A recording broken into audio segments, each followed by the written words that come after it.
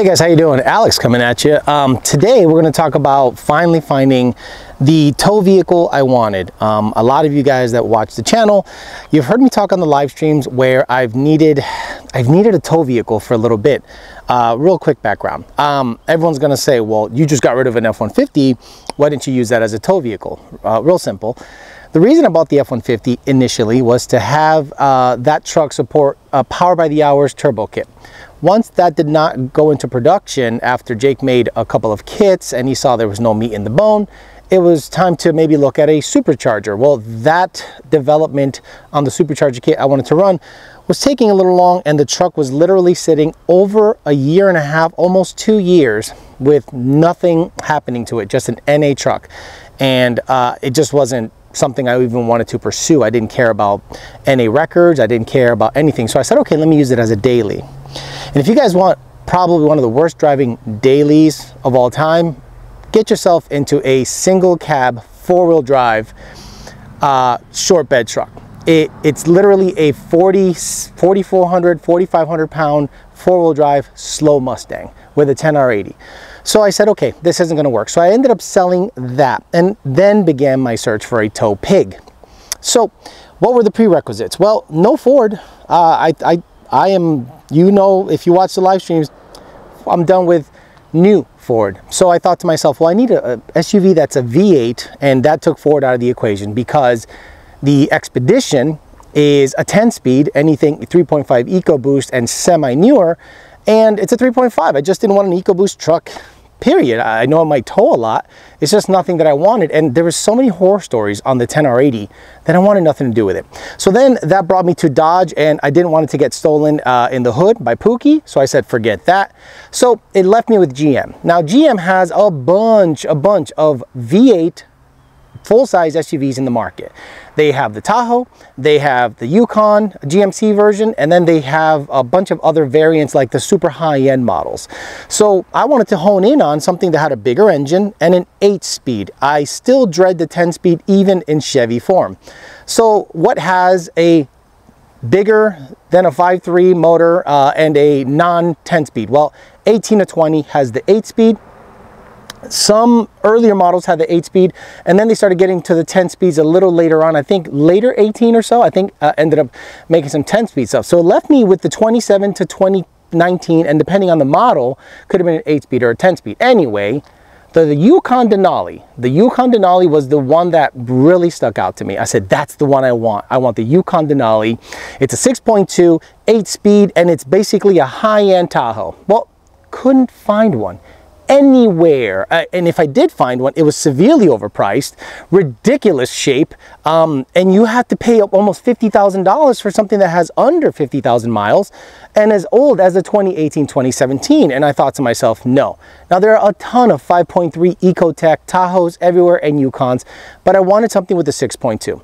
So I thought I had exhausted my search. I went to a dealership in Miami, big mistake. I thought I found the Denali, the Yukon Denali I wanted. Come to find out, it had a different color fender, different quarter panel, and a broken glass on the passenger side door. And I was like, man, my luck is not good. So after going home and being disappointed, I actually started looking at another vehicle that comes with the 6.2, 8-speed, and it is even more available than a Yukon Denali. And you might have guessed it, and you might have seen it if you saw it on the last live stream. That's right, the Cadillac Escalade is one of those vehicles that I didn't even think about. I didn't even give it a second thought. I thought to myself, I would never get it. Why would I get an Escalade? Well, think about it. In the area that I live, it's kind of a higher end area. And these things are a dime a dozen. They're everywhere. Every soccer mom, high-end chick that wants to go to the grocery store, and car service. That's right, car services use these a lot for their high-end clientele, or just as an upgrade in terms of car service, or let's say a Uber, like Billy Badass Uber. I forget the name of the Uber stuff. That is, you can get the luxury model. Well, a lot of people use these, and these are 6.2, 8-speed, and extremely luxurious. And I thought, I don't know if I'll like it. So sure enough, I do a bit of a search, And once you know it, they're everywhere. I mean, everywhere. So what I did was I went to a Cadillac dealership and they had like 20 of these on the lot. And I'm like, all right, let me go down there and check it out. So after it was all said and done, I got into this Escalade with a hair over 70,000 miles for under $45,000. That's right, a 17 Escalade, and it has had a pretty extensive service record. It has had the camshaft, the lifters replaced, which is like an issue with DOD. It also has the torque converter replaced about 5,000 to 8,000 miles ago, and I have all those records because it was not a certified pre-owned, but the person that did all of the maintenance did it at this Cadillac dealership. So enough talking, let's show you this Escalade and what all is going on. Now, mind you guys, I'm not going to give you a very technical review of this vehicle. All I'm going to do is show you what I got. And the first thing that you notice when you open the sucker is, obviously, it's got these guys. Very cool for the short people out there. And I think another reason why this thing was on the lot and not a lot of people were picking it up is the peanut butter interior. That's right. It's got the peanut butter guts. And that could be a pro or a con depending on what your taste is.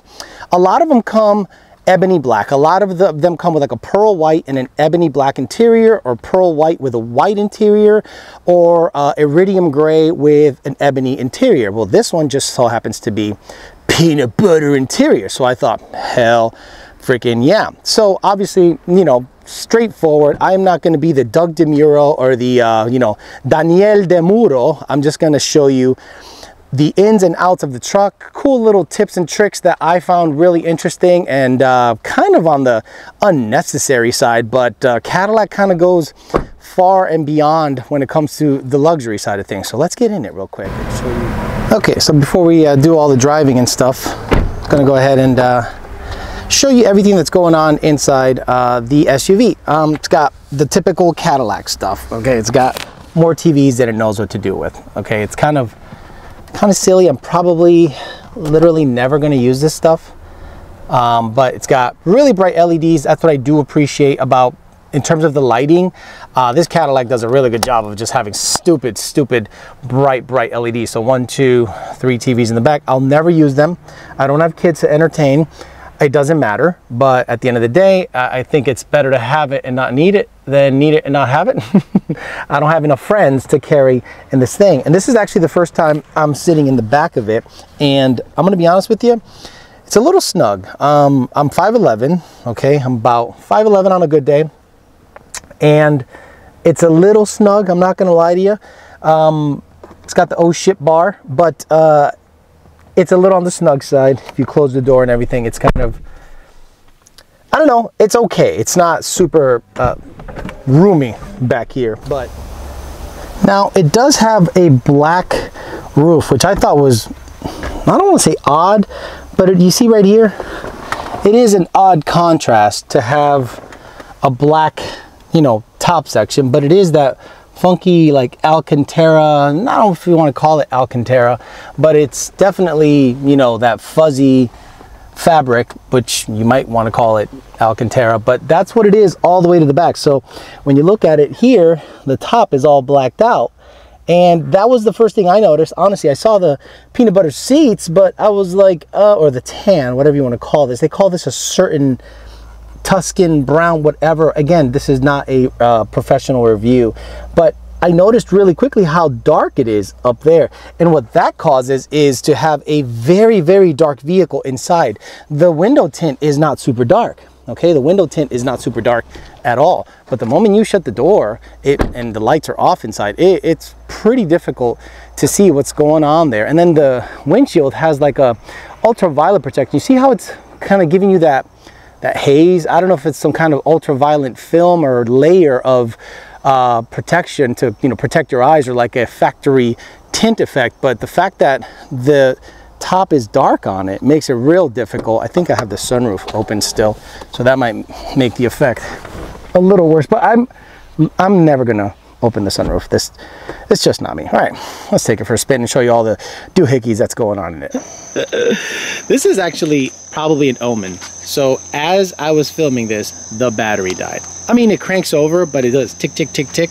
And it went into battery protection mode. And I'm like, I remember at the dealership, you know, it didn't sound crisp, but it, you know, I don't know these things. I don't know if they just start kind of on the lazy side, and the voltage was fine when you're driving, and when you're key on, engine off, the voltage was fine. But happened to my F-150 too, where the truck cold would start phenomenally, and then once it warmed up, I don't know if the cold cranking it or the hot, I don't know, maybe it's just bad battery and the not enough amps to turn everything over.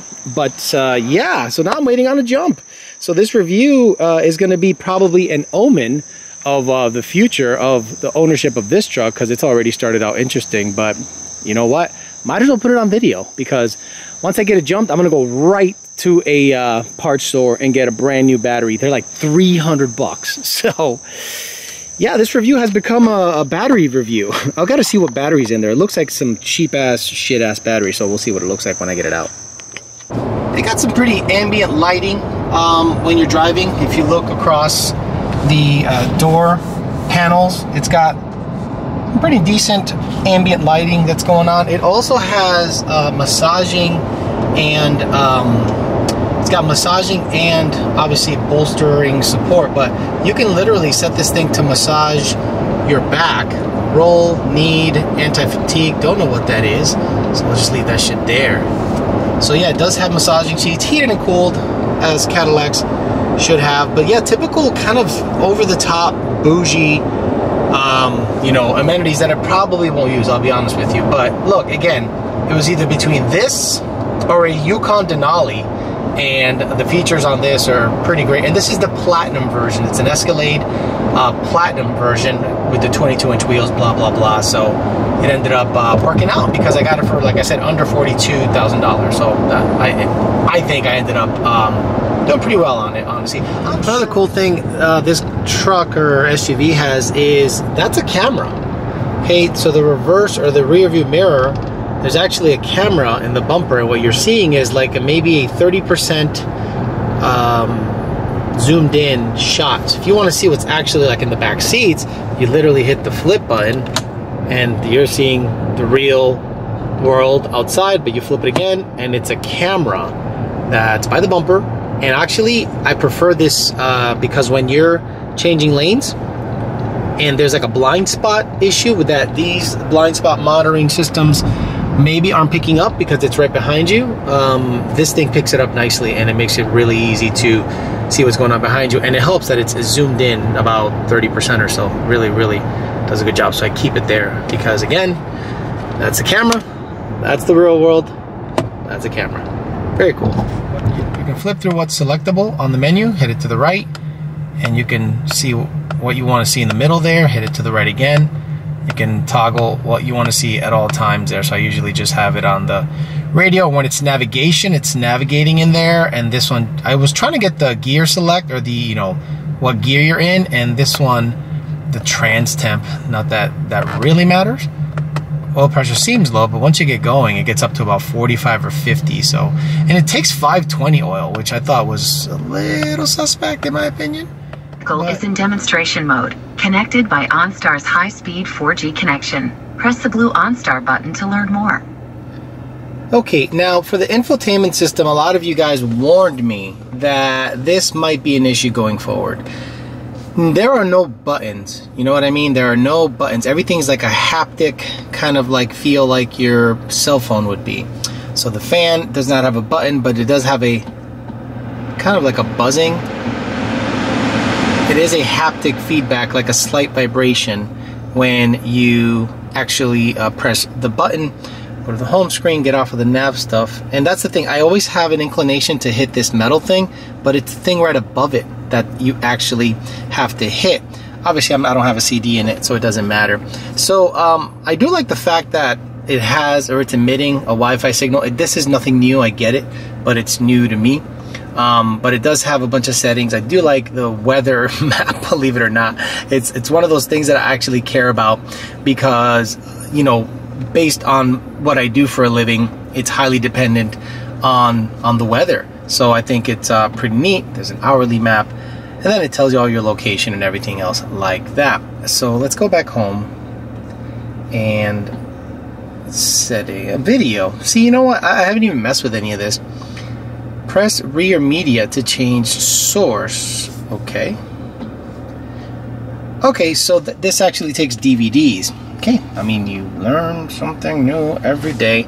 And I do like the satellite radio. I do miss the satellite radio features that I used to have on other vehicles. So this works out really nicely. It also has access to text, but who in the hell would connect their car so that a text can come through with some bullshit and then your girlfriend is in the car and you have to explain to her what that guy or girl sent you.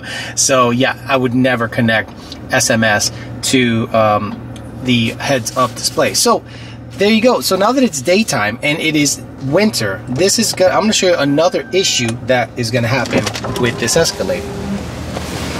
And because it's black, you know what's going to happen. Pollen, a whole bunch of pollen is going to start being an issue. And I've always said that black cars are insanely difficult to keep clean, so it might be an issue keeping this thing clean in the long run. But obviously I got to care for it a little bit. It is a, you know, upgrade from what I'm used to. So just, you know, I have a bright blue GT500. The Corvette is darker color, so but it stays in the garage. But this thing's gonna live outside, so I definitely have to make sure that when I drive it and I hit some bugs and crap, that, you know, you get them off right away. It has some sap already. See, tree sap. So you got to be careful where you park it, what you do. It's gonna need many washes, so I probably have to budget for details and just generally maintaining a black vehicle. I'm not a fan, and that's the reason I didn't really want a black vehicle. By the way, this is the camera that you see when you flip the screen back there. I don't know what that is, and I don't want to press it for fear of it doing something that I don't want it to do. And for towing, obviously, you go here, has a good tow hitch. You flip a couple of tabs down here, left and right, and it just comes off. Actually, let me do it live, show you guys what all that's about. So you will hear you twist, I think counterclockwise. There you go. And then this guy just comes off. And there's your tow hitch. So I'm really happy. Again, I'm going to be using this to tow quite a bit. So that was the whole goal with this thing initially, just to get a tow pig so that I can bring the Notch to places, the Corvette to places, and the GT500 to places once I finish everything up. But yeah, plenty of room to stuff the transmission in there. I'm going to be heading to Lund Racing soon, and I'll be able to stuff the transmission in there. Then I'll be going to Orlando Speed World and pick up a T56 from Ben Calamer. So I'm really happy that everything worked out exactly like I wanted to. I'm very happy with the purchase, very happy with all the little features this thing has all over the place. It even has a charger here. What is this? Yep, charger there too. What is that back there? Let me get back there to see what's going on, because I really haven't really sat back here. What is this? Whoa, Jesus! Who would want that? Let me do this. Let me bring this guy all the way forward. So this is all the, I mean, this is where you can set it to massage you. This blows your ass. It's so stupid. It's kind of an overkill truck, I'll be honest with you. But God, it's either this or a Denali for about the same price. Does this guy go up on its own? Whoa, what the hell? What in the hell is happening here? Okay, but I don't think it retracts automatically. You have to do that. Actually, theoretically, can it do everything from the front? Let me see. So that's this guy. This guy. This guy? This guy. Whoa. Okay, so let me do that again. Bam. And I think the up is automatic too. Let me see. So, okay, hit it again. Uh-huh. That is fancy schmancy. Let's do this guy. Do it again. Jesus. I could lay a little mattress out here. Got some putty and have my... No, I can't do that, Alex. Can't do that. But it doesn't come back on its own. See, the other ones, these do. These, I can hit a button and they actually come up.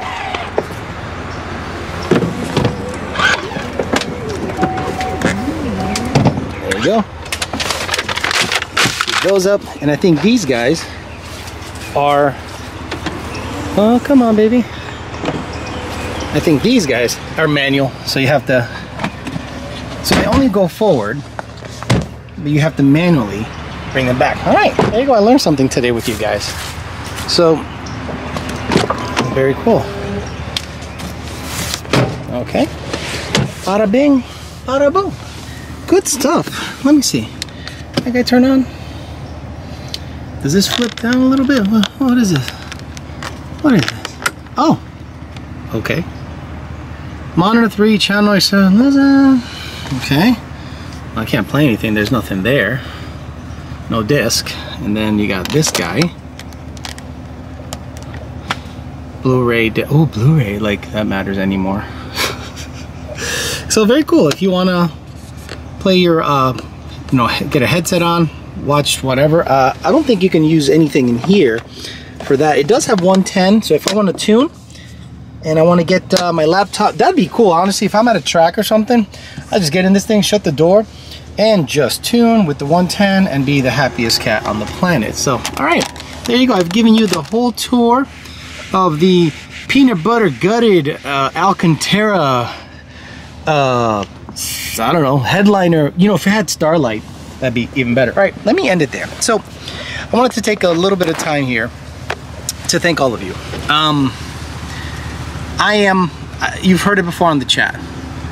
Broke kid from Massachusetts, Western Mass, nothing going on, shit-ass mill town, grew up poor, the whole 9 yards. And we were able to get the channel to such a growth that it ended up allowing me to buy a GT500, a Corvette, tune for Lund Racing, and then ultimately get me into a pretty nice daily driver SUV Cadillac Escalade. Understand this, guys. I started very late in life.